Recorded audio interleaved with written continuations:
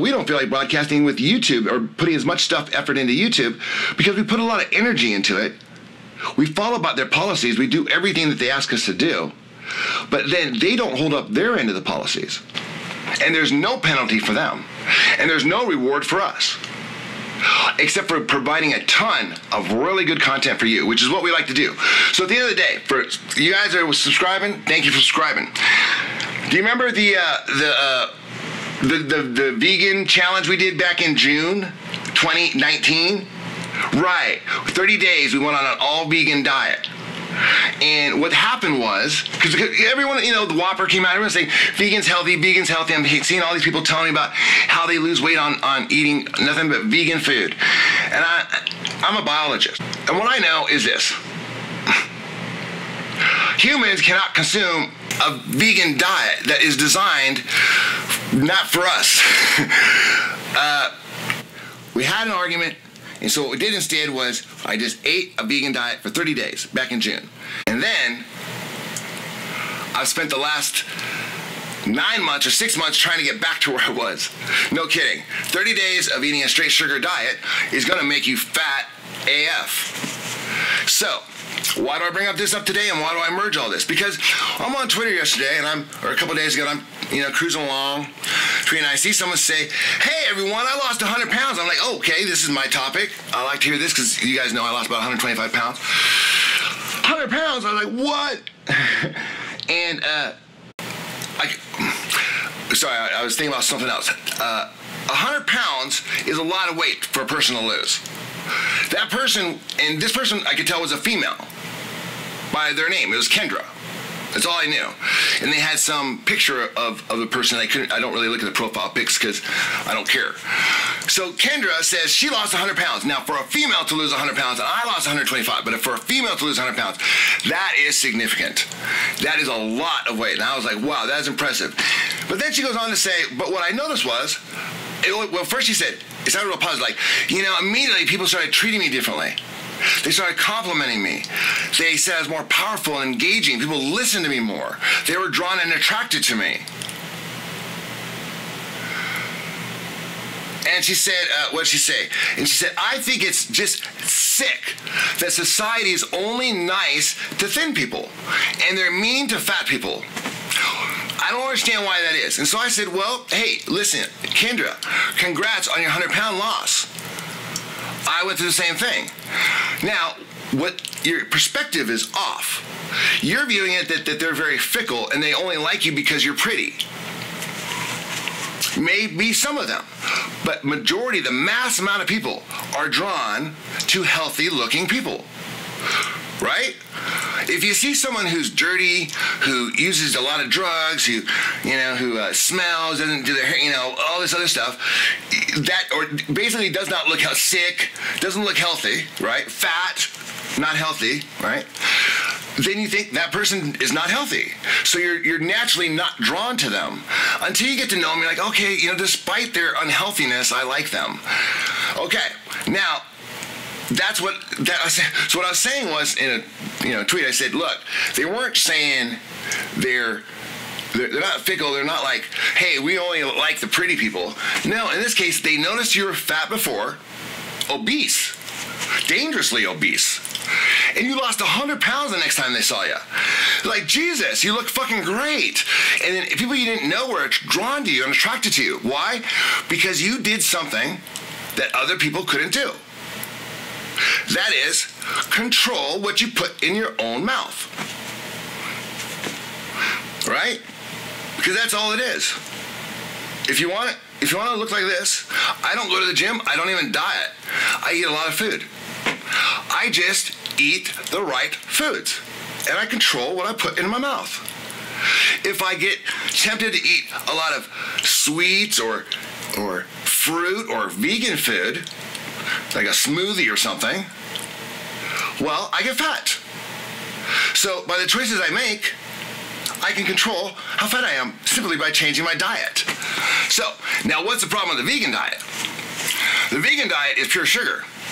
You eat that smoothie, the problem with sugar is addictive. And it makes you want more sugar.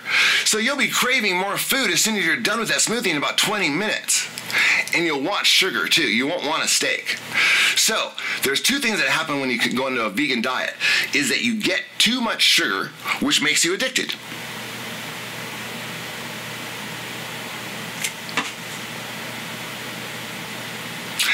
Now, the sugar has another component. It also has the ability to control your cravings. Kind of like body snatchers. It makes you think you're hungry when you're not. And when you're full, it doesn't tell you you're full. It kills those receptors. Why? I don't know. But it's evident because you can see it. People who eat sugar get fat. And it's not just the calories in, calorie out. It's a psychological component. They can't stop eating. So, what do? Well, first, you know, what is the first rule of Fight Club? No, wait. Step 1 of Alcoholics Anonymous. Don't talk about it. No. Sorry, guys. I'm trying to get my numbers here. The step 1 to solving an addiction is admitting that you have an addiction. Because you can't solve something you don't admit you have a problem. That's called denial. Or, in layman's term, shoving your head up your own ass. So Kendra then responds to me along with about 250,000 other people. I'm not kidding. I got 250,000 impressions on this tweet telling me that being fat is natural for some people. And who am I to say to a black woman, okay, this is what they said, who's a white man telling a black woman her perspective's off? I said, okay, hold on, Smokes. Put your guns down for a minute. I'm not the enemy here. I thought she had lost weight and she was bitter that people were so fickle. I felt like that. We all have. It's like that movie Can't Buy Me Love. You know, the girl you always wanted, she didn't talk to you until you became popular and good looking. And then she's nice as pie. And then you're kind of like, well, I'm not even sure I like you now because that's kind of lame. You didn't like me before. That's what she was describing all of society like. No, we are human beings. Humans are drawn to attractive people. Not because they're pretty, but because they're healthy.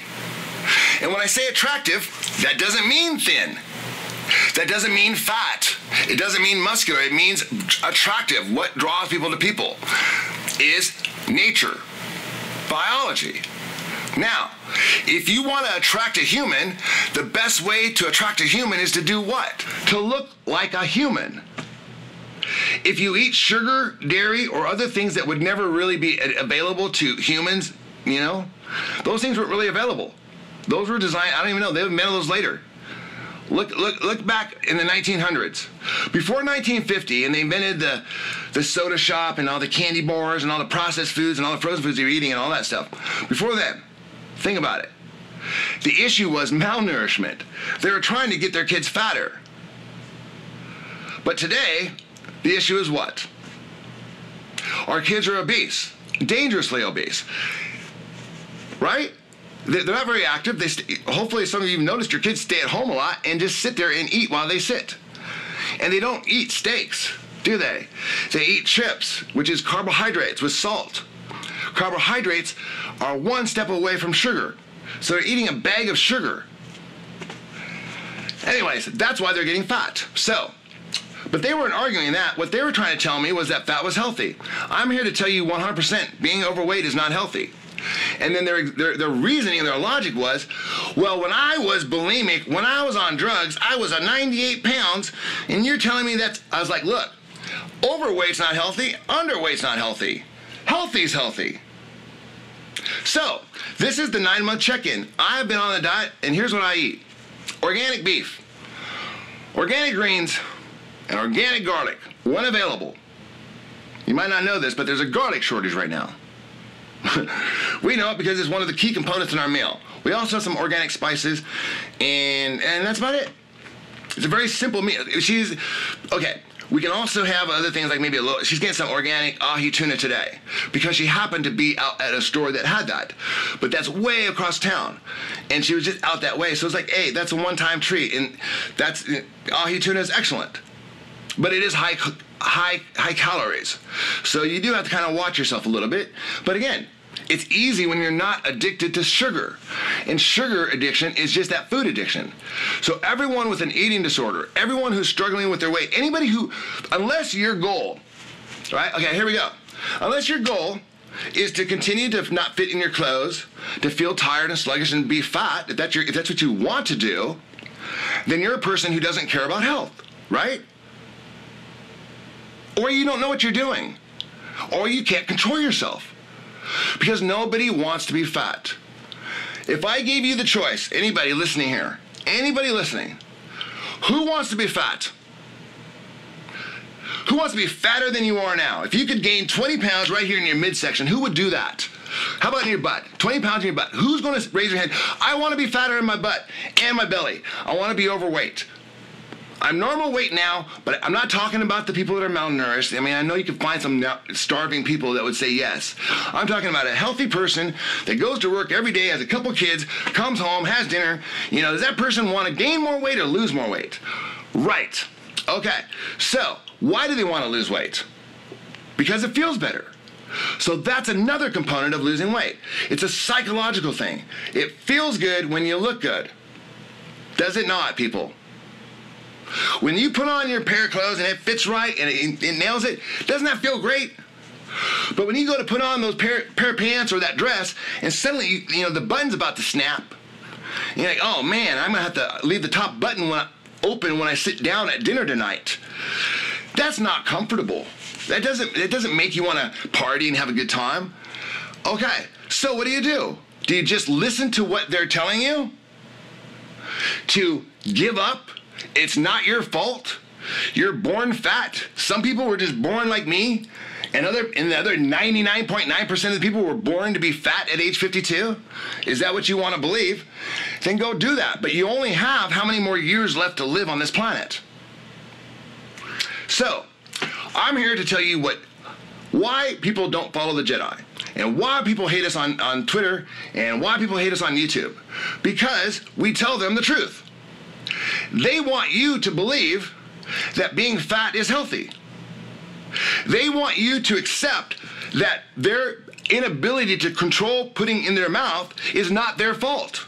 And they should be allowed to do that, and you can't even say anything. You can't even say they're overweight. You can't even compliment them when they lose weight, because that's implying that you didn't like them when they're fat. No, we don't like you when you're fat because it's unhealthy. Heart disease is the #1 killer, way above COVID. So the same people that are telling you to stay home are the fat people who don't want to go outside anyways.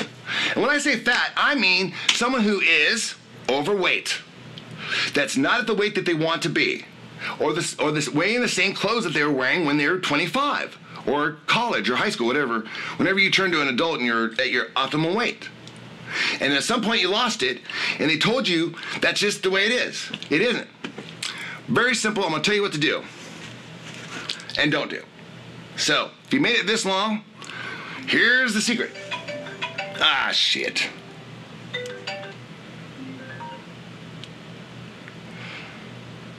You know, I mean, I got only like about an hour to do these things, which... Hey, I'm in the middle of a blog right now. What's up? Hey, I want you to see. Can you not look? Because I'm here to start with the... I can't look. I'm doing a blog right now. Oh, they have the Raider stuff at the Smiths. I want you to look. Well, okay. Well, I'm in the middle of a blog. Okay, sorry. Okay, I'll look when I'm done.